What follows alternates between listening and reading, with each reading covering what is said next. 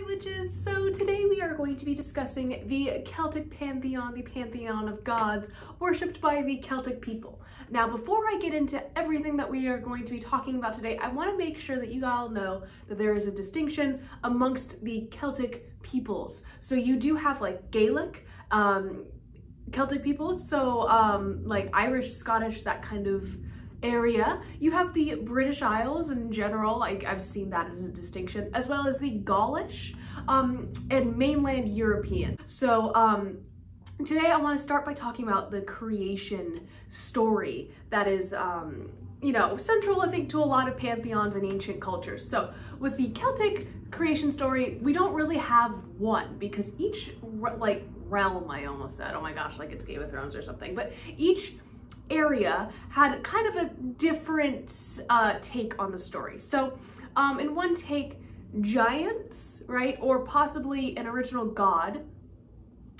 breathed the universe into existence via a melody. So this, if anyone's a Lord of the Rings nerd, reminds me a lot of Eru Ilúvatar, who I think Tolkien really took a lot of inspiration from this, so it's pretty cool to see.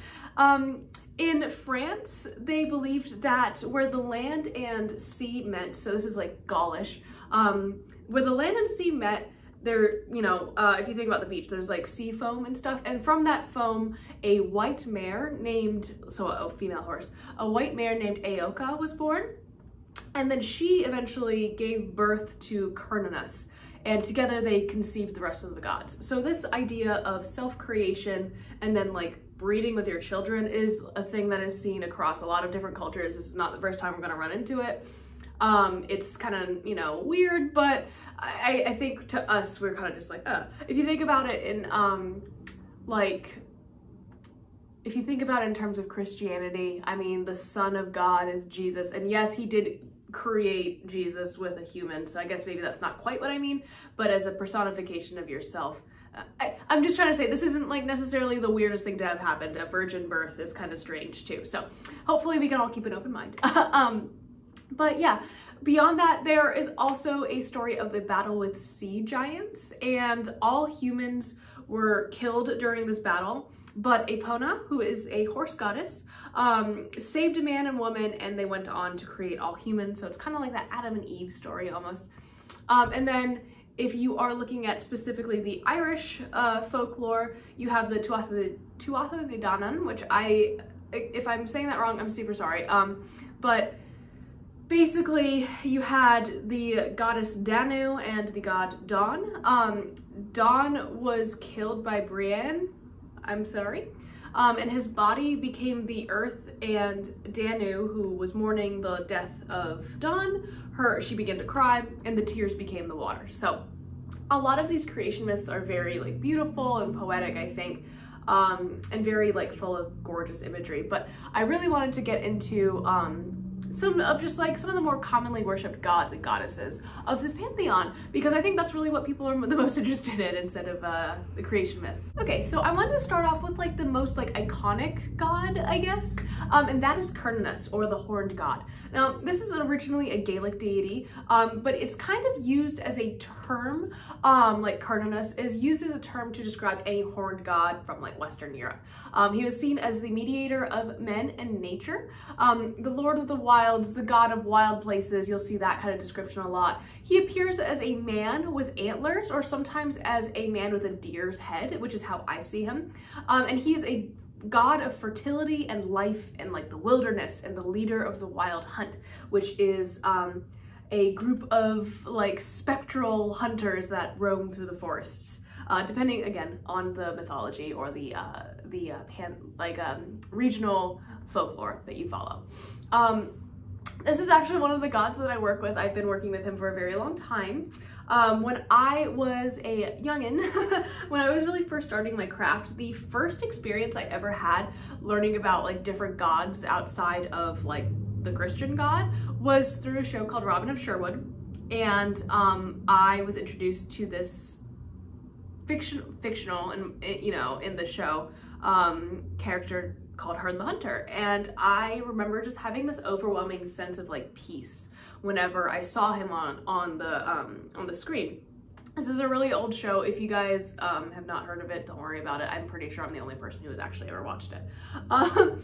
But with that being said, I started, after that point when I kind of recognized that there was something outside of like God, like with a capital G, I really started working with him.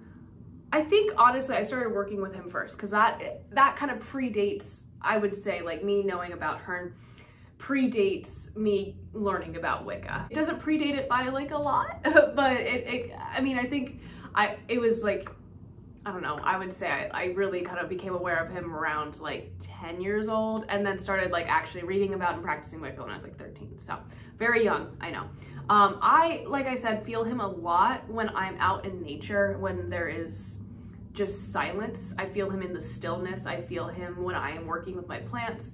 He is a god of, like I said, of fertility, so you will see him around a lot of festivals and holidays like Beltane and Ostara, and definitely Letha, which is the summer solstice. And yeah, to me, he is more of like the god. He has this sense of like virility and just like that pure masculine energy. So that's something that I really wanted to incorporate in my craft in a way that wasn't toxic, like the way I felt the Christian god was in my life personally. So yeah. The next goddess I wanted to talk about is Brigid or Brigid or Bridget, depending on where you are talking, like where you're coming from, what you're talking about. This is a goddess whose name means the exalted one. She is the goddess of spring, of life, fertility, and smithing, so like metalworking. She's celebrated during Imbolc, so if you guys want to learn more about that, you can check out my videos from February.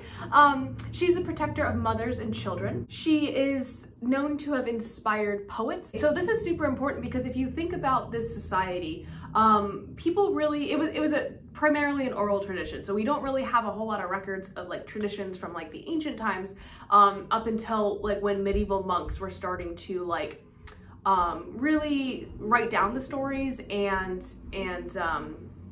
like record everything. So it is a little bit skewed, and that's the only information we really have, but Brigid was really important to them by all accounts.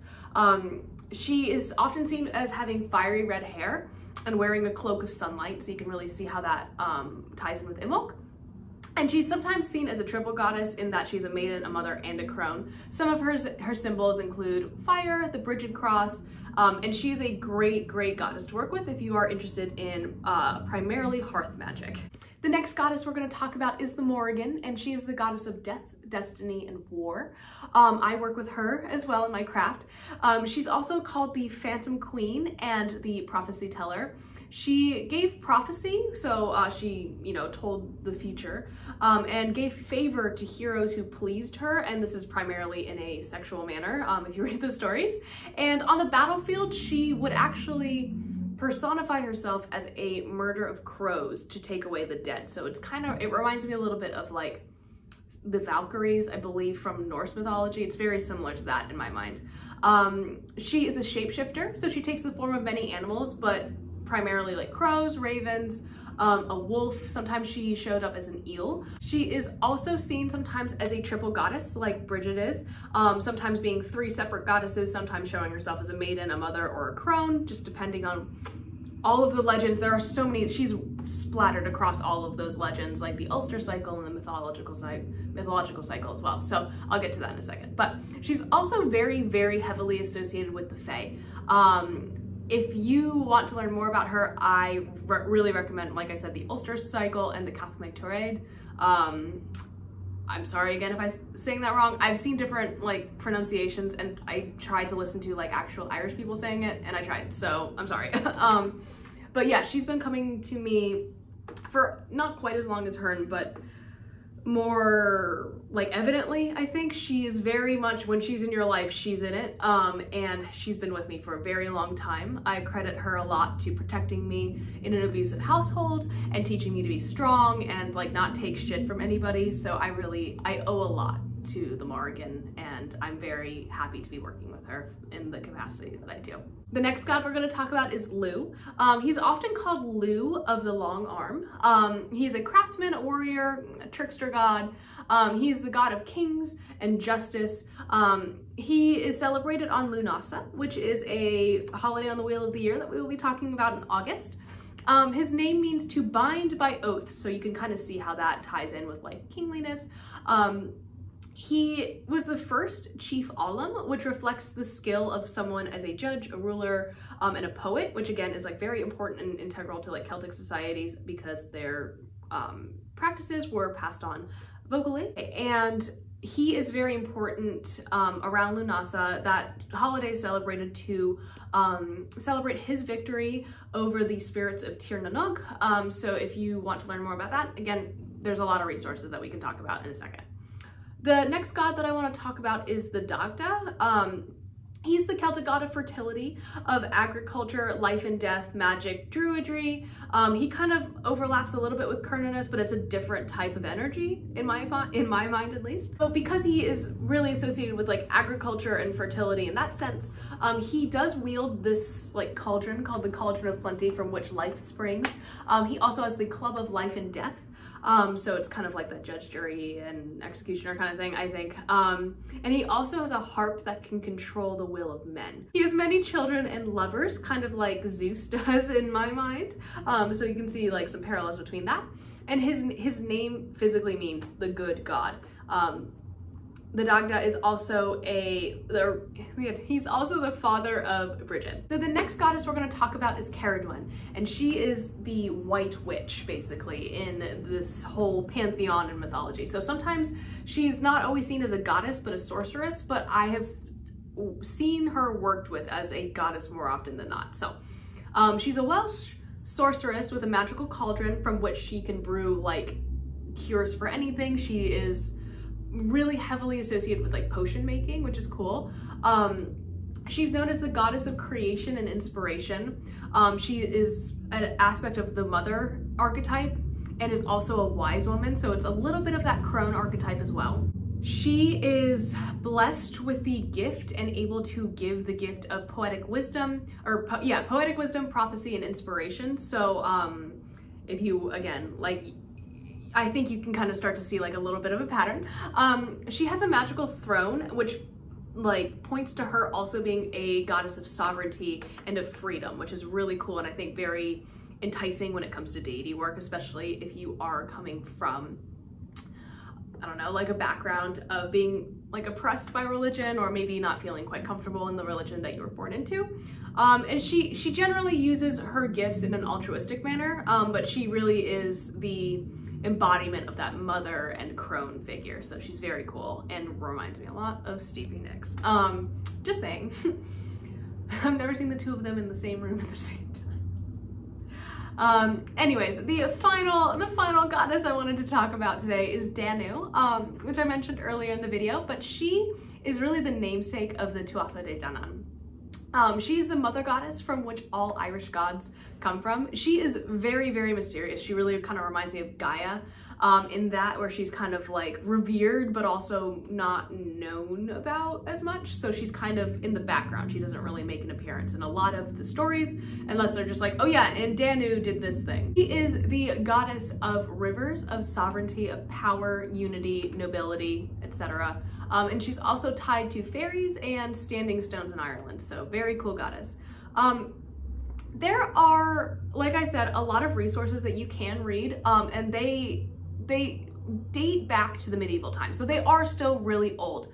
When you are reading about like, especially like Irish Celtic legends and stuff like that, just keep in mind that these are written by Irish monks who did want to like Christianize some of their, like the pagan, you know, stories, so to make it a little bit more Christian seeming, I think. And I think that was in the efforts to kind of assimilate both cultures, if that makes any sense, and kind of like, some people say take out, like just eradicate the pagan belief system. I don't really know. That's kind of how it seems, and that's kind of the vibe I got, but just read everything with a grain of salt and know that you might kind of see it skewed perspective.